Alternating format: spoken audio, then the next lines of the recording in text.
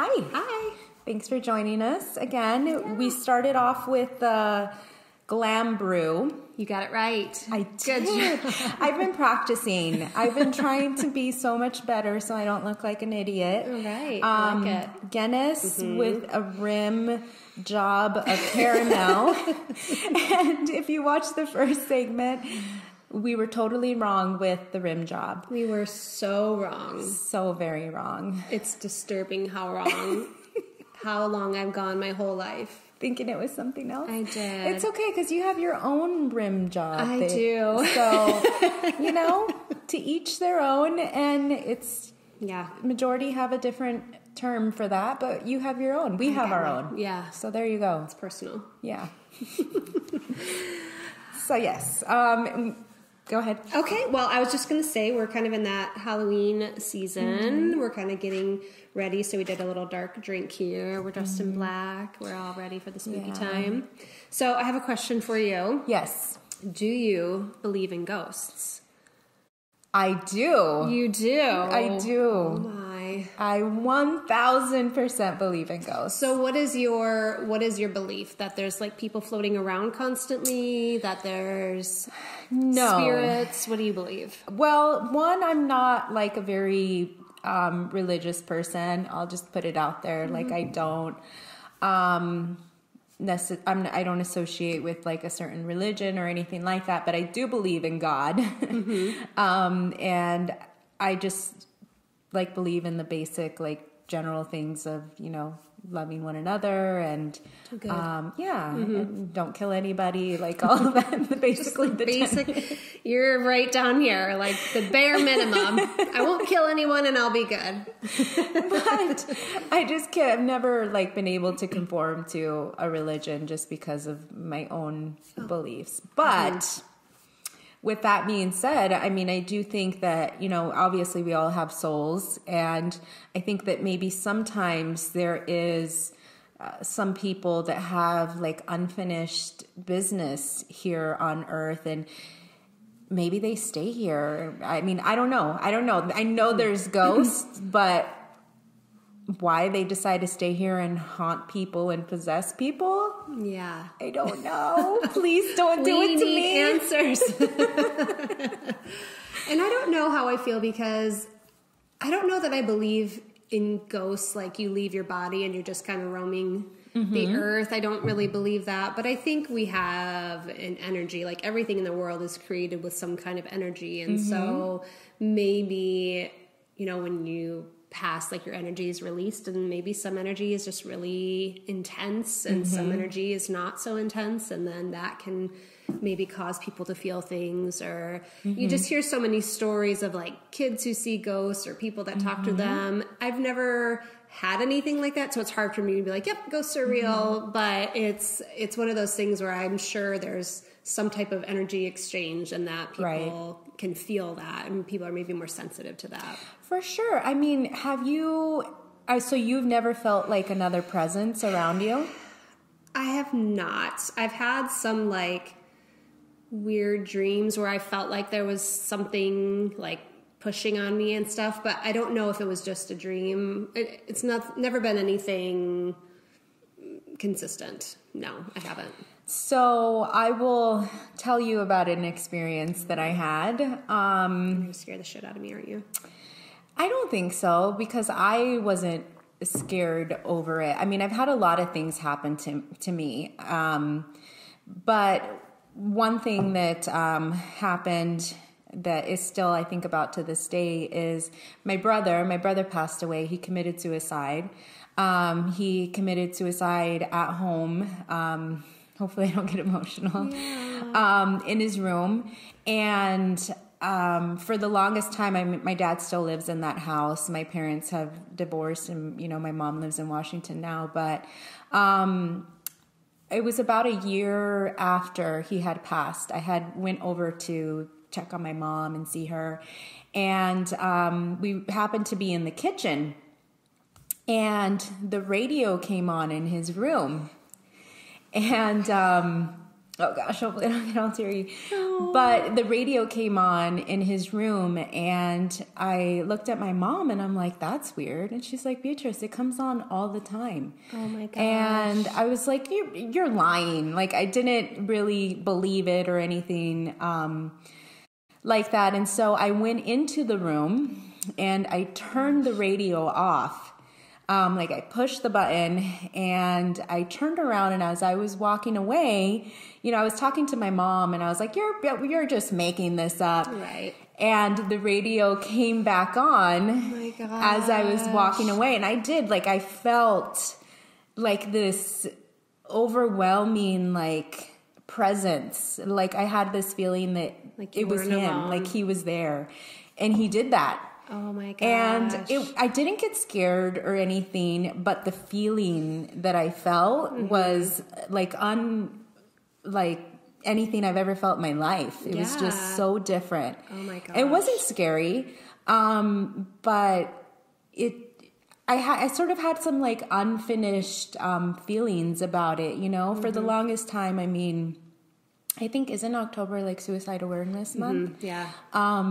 So if you know somebody that, is having issues and is, depressed, make sure that you reach out to them. Like there's definitely help out there for people that are struggling with depression and suicide. And a lot of the times you don't know, like someone can be dealing with something so much deeper than you realize, and it's hard to know. So it's always good to reach out to those friends and make sure everyone's okay. That they're okay. Yeah. Especially during the holidays too. I feel like people tend to get more depressed during that time. So going back to him, I sort of, for a long time after he passed away, I was questioning myself, like, I talked to him that day, like, should I have invited him to go with me? Because we were going out to like a Cinco de Mayo thing, and I didn't invite him. So for a while I felt like this immense like guilt, and just feelings that you're like, what if? And it can seriously like eat away at you. Absolutely. So for a while after for a long time, even to this day, I still, think about him, and it gets to me, and I, have all these thoughts. But when that happened, it sort of, to me, was like a sign like, hey, I'm okay. And that was always his way too. Like he was always joking around. If there was ever anybody, like you would never see him and think, gosh, he's gonna kill himself. Right. It wasn't until like the month before that he really had a change in his behavior, because he was always really like, he was the life of the party. Yeah. Everyone loved him, and he was always joking around and messing around. And so by him like turning on that radio and doing that to me, it was kind of like it took me back to his silly, like playful, like he's messing with you. Yeah. And he's like, I'm okay. Yeah. Oh, that's amazing. So in a weird way, it was like closure for me. Yeah, I'm sure. So, I had that happen to me, and there's no way of explaining it. Like there was nobody else in the room turning on the stereo. There wasn't a remote. Like it was one of those old stereos that you have to push the button, and there's two big speakers on the side. Yeah, it's not like it was a Wi-Fi setup or something like that. Yeah, and in his room, like, I don't know. Oh, I'm sure his energy was there, and you could feel it. Mm-hmm. And I don't think I've ever had anything that drastic happen to me where I've lost people, but older relatives or something, and so I've never had an experience. And so, if you haven't experienced it, it's hard to say like, yep, that's for real. But I do believe that we all have an energy. And so like whatever you emit, it's going to linger somehow, or it's got to go somewhere. And so that's amazing that you were able to feel that. Yeah. That's really cool. And I guess, I don't know if you could really call him a ghost, you know, because I think when people think of ghosts, they think of scary, like demonic. Right. Like you presence. Can see people floating around, and I just don't know. They're out to do evil things and scare the shit out of people. Yeah, and I'm sure there are. Oh, yeah, for sure. If you think about it, I was watching this show called Cosmos. I watch a lot of things on my spare time. Is that with Neil deGrasse Tyson? Oh, I love Yes, his voice is so Oh soothing, my isn't gosh, it? I could watch him all day. Have you seen Cosmos? I haven't seen it, no. There is an episode on Cosmos where he discusses the light spectrum and how, I mean, obviously we have night goggles and things that we can see, like based off of the heat on your body, certain things with these goggles, but for us to think that we can see everything with our eyes is crazy. I mean, there could be something that we're not seeing in a different, well, the way that he explains it is it could be in a different light spectrum. Okay, yeah, that makes sense. I mean, we don't even use our full brain capacity. No. What is the percentage of the... It's like 10% or something really low. Can you believe that? No. Well, I mean, I can. I live here in the good old USA, so I can believe it. But I can't imagine, like, if we were able to tap into that, like what we could see, what we could feel. We would be like superheroes. That would be amazing. Oh my gosh, Nicole, if you could have any superhero power, what would it be? Gosh. I mean, I think that common answer is flying, just because you could get wherever you wanted to get and not have to worry about anything else. I'll say flying. Really? Yeah. What about you? I think I would, if I could have any kind of superpower, it would be the gift of reading people's minds. Ooh, that's dangerous. I don't know if I'd want that. I would be scared of some people's thoughts. Yeah, well, then you know where you stand. Yeah, that's true. It would be a nice power to have. Yeah, I'd be like, nope, that person's crazy. Nope, that person, okay, that person's nice. Like, yeah, I think everybody would be crazy. You'd be all on your own. See everyone's deep thoughts. That would be cool.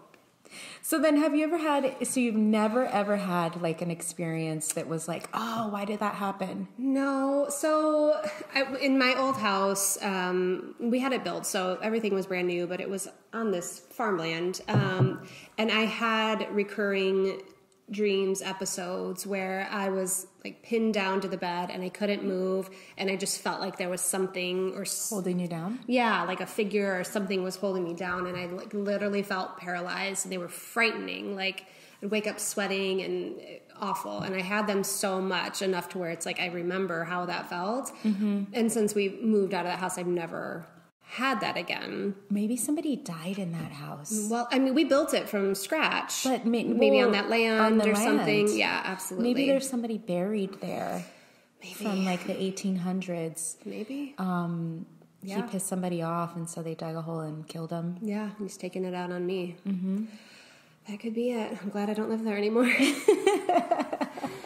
The only other thing I can think of, and again, it's almost like a silly thing, is my husband's grandpa had passed away, and we inherited this Yankees, it's almost like a Barbie doll, and it's got this old-timey Yankees outfit on, and we used to leave it sitting out, and every time I cleaned anywhere near it, it would fall, like every single time. And I wouldn't even touch it, but it would be sitting on a ledge and it would always fall, and it would only fall when I was around that area, like not anywhere else. Did you know him? I met him very briefly, and it wasn't anything intense, or, you know, it was a very brief meeting. So I always thought that was something, but wow, maybe, I don't know.